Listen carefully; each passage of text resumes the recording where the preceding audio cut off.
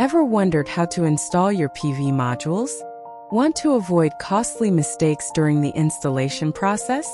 This video is going to give you some tips for installing Vertex modules.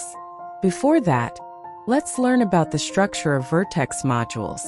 The front structure of Vertex modules includes an aluminum alloy frame, coated glass, encapsulated film, high-efficiency solar cells, and encapsulated film, backsheet or coated glass.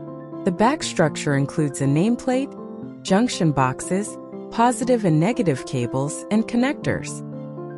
There are installation holes, grounding holes, and drain holes prefabricated on the frame.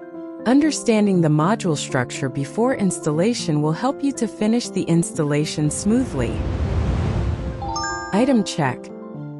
Before module installations, please check whether the outer packaging is intact and check off the module type and quantity are consistent with the delivery slips. In case of any discrepancies, please contact Trinasolar customer service immediately. Installation safety. Trinasolar recommends that PV modules shall be installed by professionals with experience in PV system installation. Local regulations and relevant international electrical standards shall be strictly complied with. Before installation, carefully check the modules for any abnormalities. In case of any abnormalities, please contact the dealer or Trinasolar customer service promptly. Do not install or handle any module on a rainy, snowy, or windy day. Do not wear metal jewelry during installation, which may scratch the modules and cause electric shock.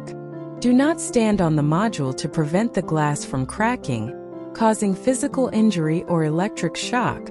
Installation must be conducted by 2 or more people. For more details of installation safety, please refer to the latest version of Trinasolar's user manual.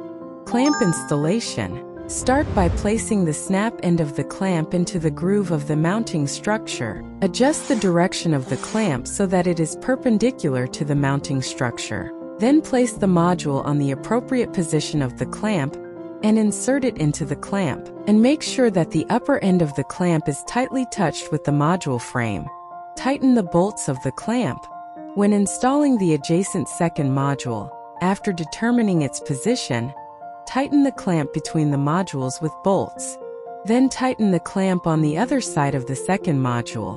During installation, use at least 4 clamps to fasten the module. 2 clamps shall be installed on each long or short side of the module. Depending on the local weather conditions, use additional clamps to handle extra load if necessary. Electrical connection. When conducting electrical connection of the modules, according to the electrical requirements, the positive and negative connectors between the modules should be connected in turn. And when you hear a click, it indicates that the connection is successful. In order to avoid lightning strikes and ensure the safety of the electrical appliance, the module frame must be reliably grounded. Grounding between modules can be conducted by using 4 to 16 square millimeters solid bare copper to connect adjacent grounding holes on the module frame. Troubleshooting. If your PV system does not work normally after installation, please inform your dealer immediately. It is recommended to perform preventive inspections every 6 months.